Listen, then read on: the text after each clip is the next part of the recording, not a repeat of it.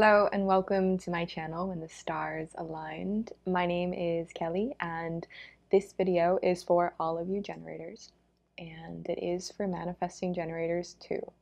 I know there's a whole culture for manifesting generators, but manifesting generators are generators at a baseline.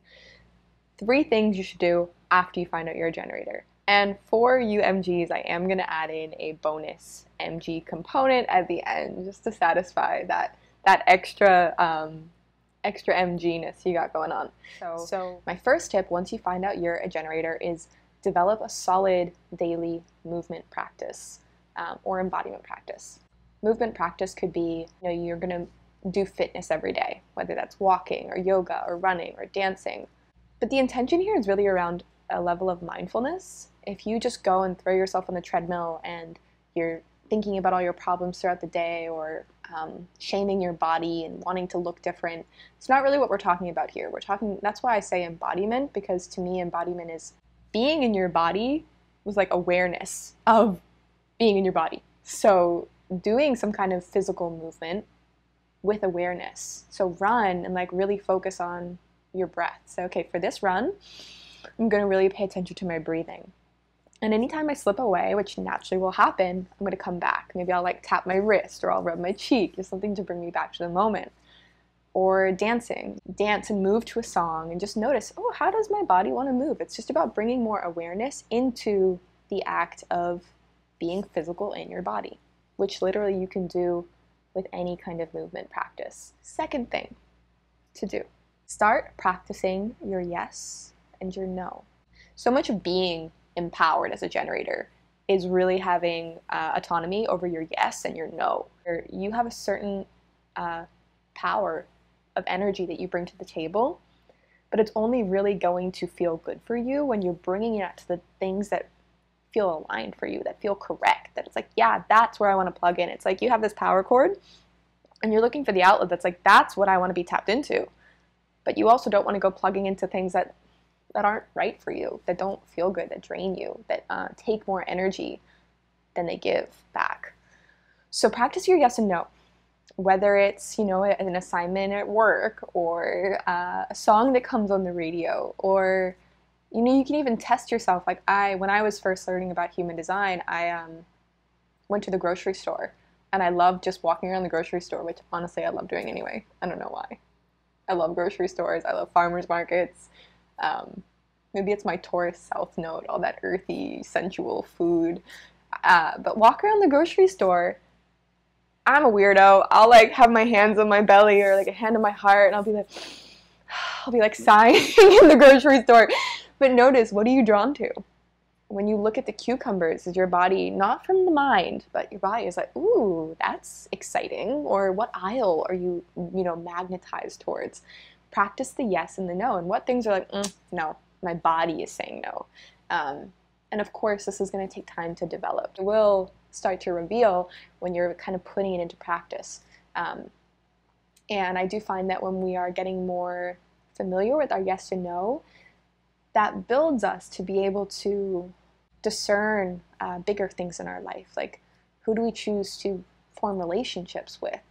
Where do we choose to live? What are we subscribing to with the precious energy we're giving to the information we're reading and the accounts that we're looking at? Like, these things really matter. So practicing your yes and no is also really powerful once you learn that you're a generator. Which brings me to the third one, which is kind of piggybacking off of the second, but I think it's not spoken of enough for being a generator. And this is boundaries. Yes, as a generator, you have access, and you were designed to have access to this abundant, zesty, sexy life force energy. But how many of you have felt like incredibly detached from that at times? I know I have. And I've done some investigating on that, and what I continually find is when my energy gets sapped, I just feel like lethargic. Sometimes, yes, it's a vital chapter. It's in my somatic work, it's what I call, and many people call, a down. It's when you're in more of a down cycle and you need to be in the muck and the transmutation and some of the darkness, and that's vital. We're not always supposed to be up, nor are generators always supposed to be up.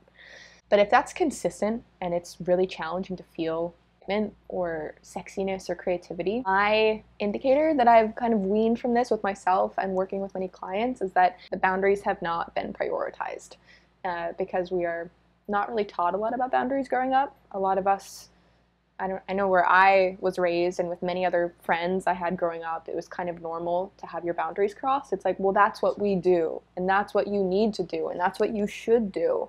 You have to do that.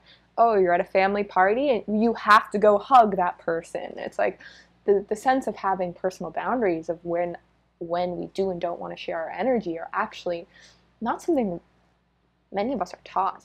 I'm a big advocate for embodied boundaries. Sometimes you will need to use your voice though, if maybe someone's not as attuned to like subtlety and energetics. I think we can be embodied in our boundaries by how we hold ourselves and by saying yes and no in authentic response. So if you're saying yes all the time when inside you're no, that's you crossing your own boundaries. When you start saying no when it's a no and yes when it's a yes, even if it ruffles other people's feathers, that's when you start respecting yourself, and the people in your life will rise to meet that, or they might just kind of fall out the wayside, or the dynamics will have to change, which ultimately is for the best for everybody. When we start implementing boundaries as generators, that's when we notice our life force coming back online. So if you're feeling really sapped, where are you giving more than you actually want to be giving right now? What kind of things like exhaust you when you even start thinking about them? Where do you need to like tighten things up a little bit and speak for yourself and advocate for yourself? So those are the 3 tips that I recommend you integrate and embody once you have discovered that you're a generator. And now I want to give a little bonus one for manifesting generators, because I know y'all are special. Manifesting generators. Once you find out you're a manifesting generator, okay, find what makes you too much and commit to really going into it.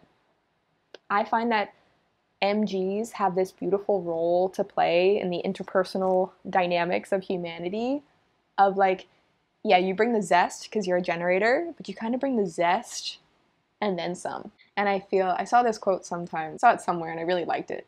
You're not too much, you're the mostest, or something like that. You're the most. And I loved that. So my tip, which can feel kind of scary for MGs if, been conditioned to hide that passion and that power and that zesty, fiery spark you have. Find that thing that makes you too much, perhaps the thing that people have told you is too much, and go into it. Anecdote on that though, go into it without seeking the validation from the world around you.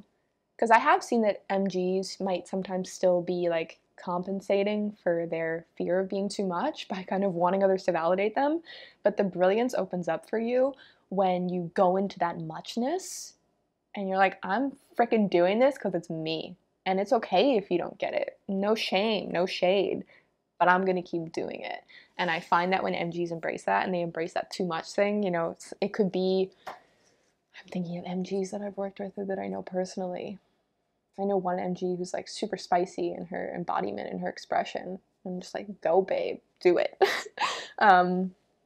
Or, maybe it's like it comes through in the voice or the passions that you have or the way that you move through the world or how you dress. Like, what is your too much thing? Give yourself permission for like, even if it's a day, just be like, you know what? This is my mostest day. I'm going to practice just being embodied in my mostestness. So those are my tips for what to do once you found out that you are a generator in human design. I would love to hear your reflections and comments below.